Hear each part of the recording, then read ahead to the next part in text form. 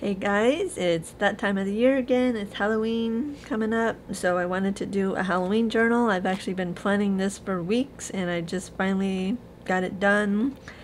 Started it yesterday, finished it today. So I had everything ready and pretty much cut out. It's a kit from Creative Fabrica and from a shop called Emily Design. She has tons of beautiful kits of all different themes and everything, and this was one of them. So when I found it, I knew I had to download it, and because I have a subscription to Creative Fabrica, or my link will be down below, and I'll link for this too for her shop, so you can check it out, or you can check out any of her others. She also has an Amazon shop that she actually sells a lot of the same kits in there as books that you can get from there too. But yeah, so I wanted to I was actually going to do the whole like tutorial on camera with you guys, but I could not figure out what I wanted to do.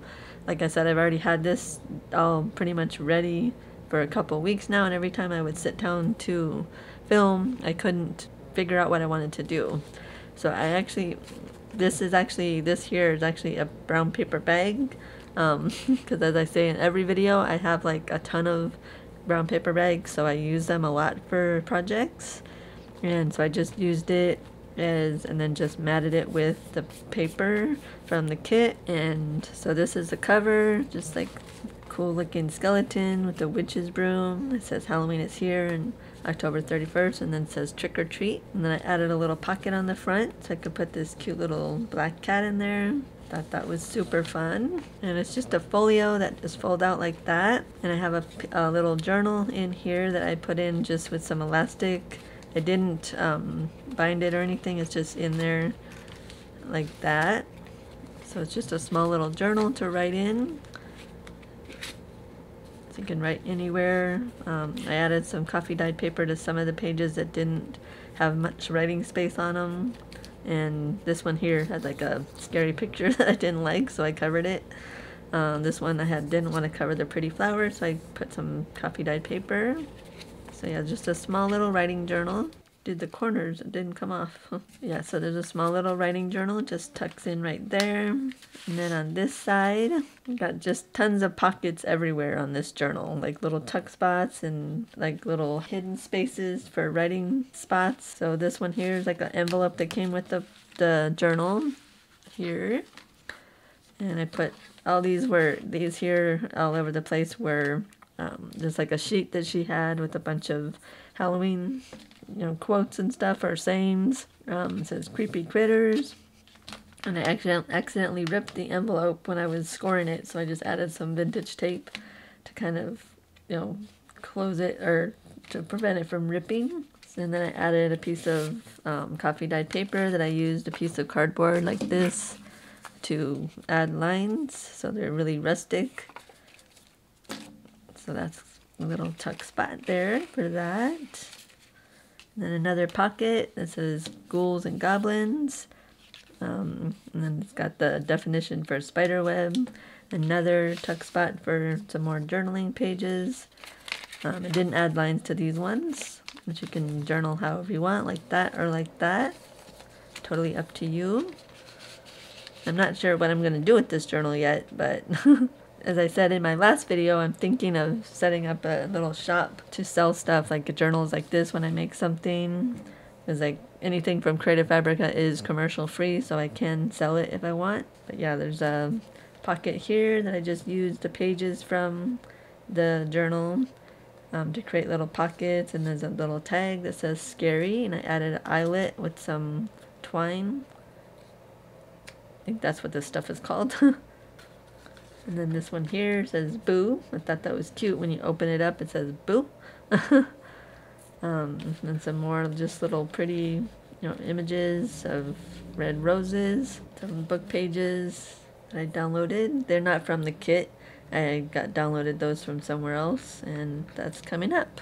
I'll fix that later. And then on this side, so I got another pocket here that I added some backing onto and then tucked it in underneath the paper, glued it down, and added a pocket to it, and then added a little journaling card there so you can write on.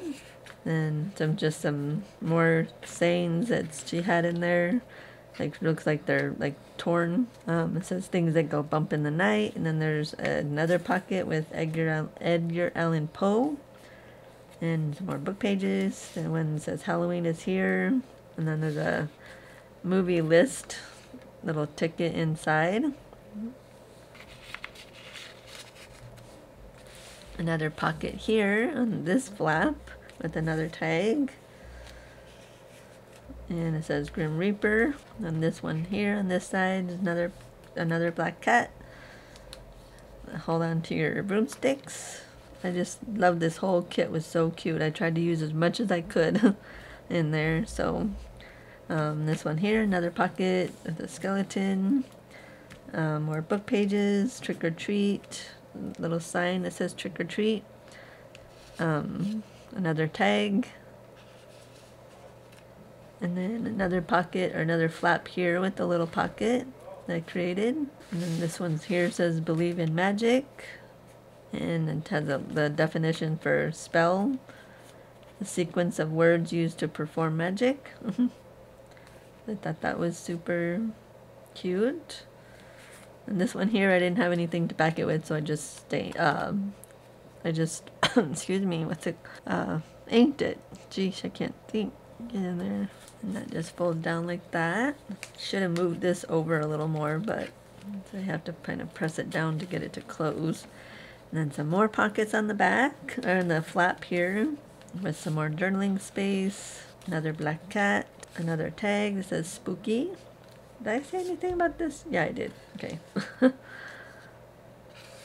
Little pocket. Perfect night to give a fright on that side there.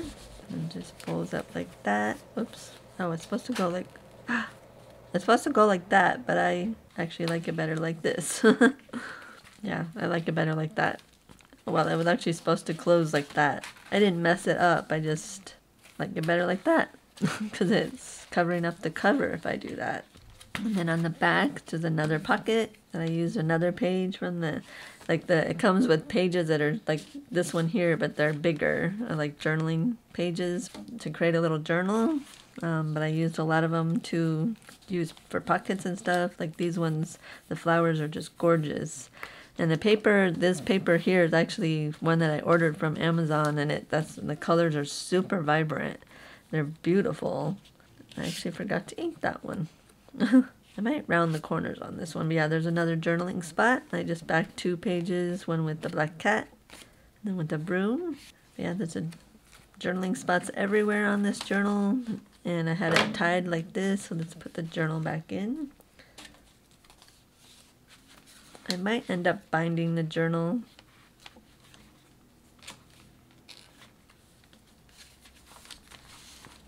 But yeah, there it is. I like it. It's super cute. It was super fun to do when I finally got the inspiration to figure out what I wanted to do. It just started flowing and I just couldn't stop. So I hope you enjoyed that video, and I hope you guys get some inspiration for your own junk journal, like Halloween junk journals. I'll link down below this kit and her shop, and then I'll add her Amazon shop too. And she also has a YouTube channel that she actually has a kit video that she did a tutorial on this. I didn't follow hers. I did my own, but she has a tutorial that she did. So I'll link all of that stuff down below for you. Go check out her shop. Like I said, she has tons of beautiful junk journal kits, not just like whatever theme you want. She has a lot of different themes and they're just beautiful. So go check that out. I hope you liked the video. Give it a thumbs up if you did. Subscribe to the channel for more videos like this, and let me know if there's any other type of videos you'd like me to do. I'm always looking for ideas, so let me know. And I will see you in the next video. Okay, bye guys.